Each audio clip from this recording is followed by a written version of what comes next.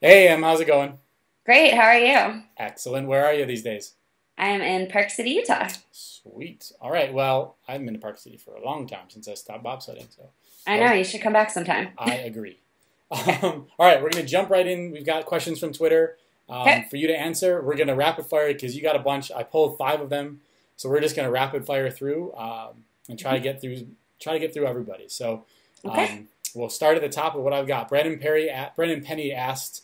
Uh, Ask him, McCook, why is it important for you to work with youth through Classroom Champions and Right to Play USA? For me, being an athlete, it's kind of one track. We spend a lot of time paying attention to ourselves, paying attention to the details of getting better at our sport. But honestly, to have the opportunity to connect with youth all over the world, it's the most rewarding thing that I do.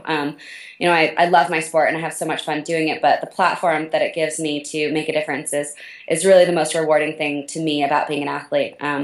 Just seeing in these kids' faces, what happens when they believe in themselves and when they find joy through playing sports and when they learn all these lessons through playing sports and interacting with the different athletes online. It's incredible, and it really just makes it all worth it. So I'm really thankful that I have the opportunity to do that. Awesome, and I promise I didn't plant that question. Wasn't Thanks, Brandon. All right, Jen Rugruth, who you've got to know actually through Classroom Champions, one of your teachers. She wants to know what do you do to relax and unwind? Do you have any interesting hobbies? Thanks, Jen. Well, I think they're into well. Um, I think balance is really important as an athlete. A couple of the things that I do in order to relax and unwind as an athlete, I do yoga daily when I'm on the road. So I bring a yoga mat with me and some podcasts, and I do my own practice as well. And Oh, nice. that really helps to kind of unwind me and get my head off of my sport a little bit. I like to read a lot as well when I'm on tour and watch movies. And when I'm home, I really like to go fishing with my dad and with my friends. And when I'm traveling, I like to surf, explore, see different cities. And basically, I enjoy doing just about anything outside. So hiking, rock climbing, camping, What kind of fishing? anything like that. I do fly fishing. I love it here in Utah. Really? Provo I didn't River is know pretty amazing. that. All right. Yes, I know. That's really going to be my reason to go down there, not for bobsled or winter We sport, can go but fishing. fly fishing. Perfect. All right. Heather Lee has asked, does anyone ever make her motion sick? Does anything ever make her motion sick? Roller coasters, airplanes, or is a strong stomach necessary to spin on skis? Hard question. Well, I actually had a teammate that got motion sickness from absolutely everything. I'm not going to name any names here, but I don't get motion. I don't get Oh, you motion can call sickness. somebody out on here. It's only going up on the U.S. Olympic Committee's website. There's I'm not only going to tell you who there's it only a is. few hundred million Americans that have access to it, plus anyone else in the world. A two-time Olympian, and she got motion sickness when surfing. So, but Awesome. no, I don't get motion sickness. I love roller coasters. I think they're amazing. And yeah, I guess I really enjoy that kind of adrenaline rush type stuff. Good deal. We've got Ray Bailey, and Ray's asked, what has been the single greatest challenge you faced while chasing your Olympic dream? Woo, that's a good question. I think the biggest challenge was in 2002, I qualified for the Olympic Games here at home in Salt Lake City and was unable to participate because I broke both my feet. So, really, that was just an incredibly devastating time for me.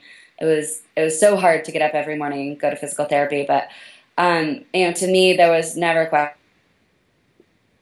and I had unfinished business, and I wanted to get to Torino to the next Olympics. So that was the hardest time for me for sure. The recovery took 3 years, but it turned me into the athlete that I am today.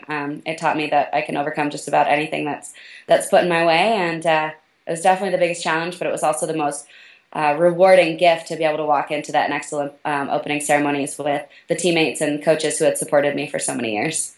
Awesome. Good answer. And the last one during our little rapid fire here, Yeah. Travis Garris wants to know what importance you place on the support system around you, emotional, financial, technical, and otherwise. I don't think it's possible to be an athlete on your own. We do participate, of course, in an individual sport, and when we're standing on the hill, we are seemingly up there by ourselves. But there's absolutely no way that there's just really no way that we could do it by ourselves. To me, the support system that I've had, getting through that injury that I was just talking about, or on a challenging day on the hill, for example, when it's windy or when you've taken a crash, and you really just need the people around you to support you to help you get to where you want to get, that's the most important thing in the world. So for me, my teammates, my coaches, my sponsors, I've been with Visa for over 15 years, the U.S. Olympic Committee, and the U.S. ski team, my friends and family. There's no way that I would be a two-time Olympian at this point at all without all of those people's support. And I really can't wait to continue sharing that with them on the rest of this journey here in the next year leading up to Sochi. I believe you. Good answer. Thanks. All right, well, thanks so much. Thanks for the interview. Thanks for answering everybody's questions. We really appreciate it. And I will talk to you soon, I'm sure. Sure thing. And thanks so much for the questions. I really appreciate it. All right. See ya.